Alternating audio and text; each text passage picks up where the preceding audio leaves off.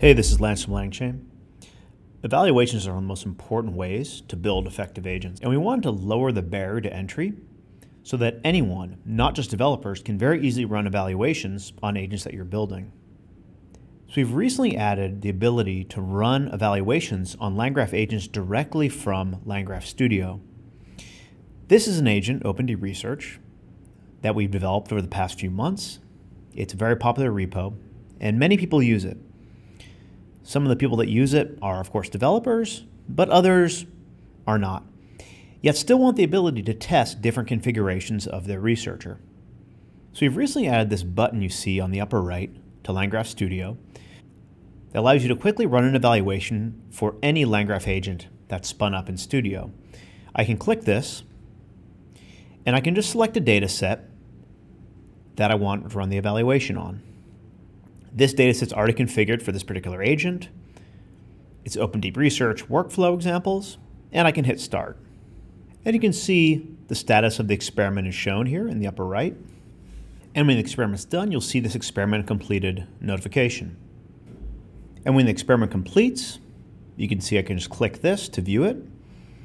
Here I am. These are some prior experiments that I've run. This is the most recent.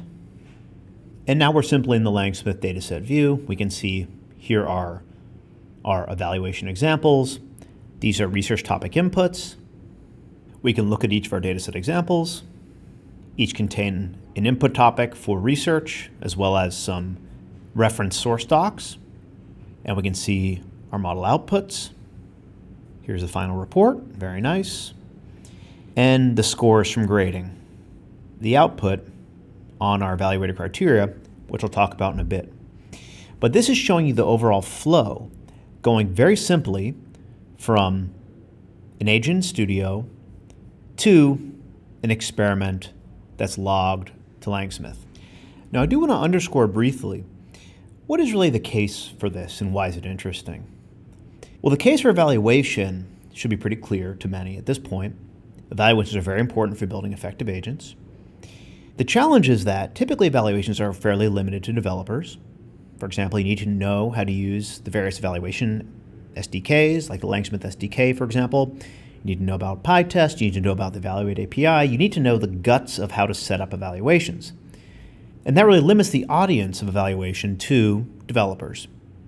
So our interest here was building a no-code way that anyone could run an evaluation on a LangGraph agent. Now this is useful because there's plenty of things that non-technical users can have enough intuition on and would want to evaluate. The model choice, prompts, and so forth.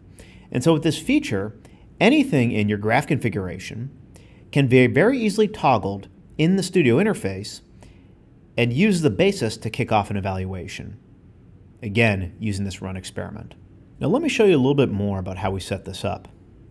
So all I did was, I have a data set, okay? Now the data set design and definition is indeed often a challenging and time-consuming part of setting up evaluations. And that's something that a developer can do up front. So in this case, for example, someone else on our team set up this evaluation for OpenD Research. It has a bunch of input topics and it has a bunch of reference outputs. The reference outputs are not reports, they're just sources related to the topic, which can be used by some evaluators, okay? So this is just the data set. You can see it's just an input topic and, again, reference sources. Now, the only thing I needed to do ahead of time to set this up is I pinned an evaluator to the data set. Now, this is a very nice thing that you can do in LangSmith using the UI. So you basically can go to this Evaluator button in this Evaluator tab to add a new evaluator. There's many different choices here, including different pre-built templates. In my case, I've already done that. It's evaluate overall quality. It's an LM as judge evaluator. We can open this up and look at it. And we can see I just defined the system prompt, your expert evaluator tasked with assessing the quality of a research report. I give it a bunch of different evaluation criteria. Again, this is using an LM as judge. I give it a scoring rubric. And this is where we pass in the report topic from the data set and the final report from our graph. Now you'll see something kind of interesting. In this drop down here, you can see the input from our data set, the output from our graph and the reference outputs from the data set are all available as dropdowns. And so it's very easy to configure this evaluator and pin it to your data set, and I can even define specified fields for the output scoring. And that's actually all I needed to do. I defined a data set, I pin an evaluator to it, and the data set is configured to work with this particular graph that I'm testing.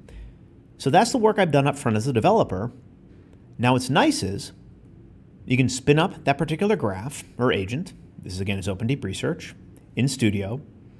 And if I go to Manage Assistance, anything here can be configured and modified to run a different evaluation. As an example, let's say I wanted to modify the planner model as well as the writer model.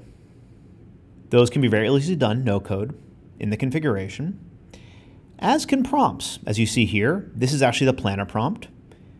It's all available in the configuration, and I could easily modify this and create a new assistant. So now I've created a new assistant.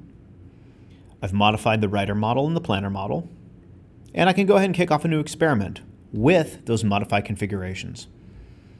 Select the data set. Again, we were just looking at the data set. This is already configured to work with this particular agent. Start, and I've kicked off a new evaluation with a different configuration setting. So even if you're a developer, this is actually quite useful. I do this all the time. I want to modify my graph configurations and quickly run an evaluation to see how different models work, how different prompts work.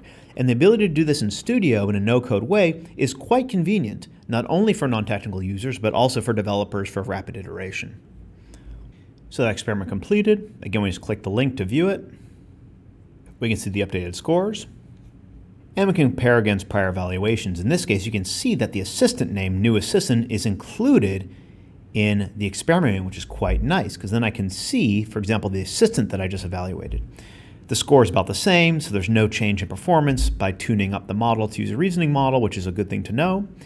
But the point is, it's very easy to modify the configuration and kick off different experiments across different configurations of your graph or agent. So this new feature really unifies agent building and testing with rapid evaluation.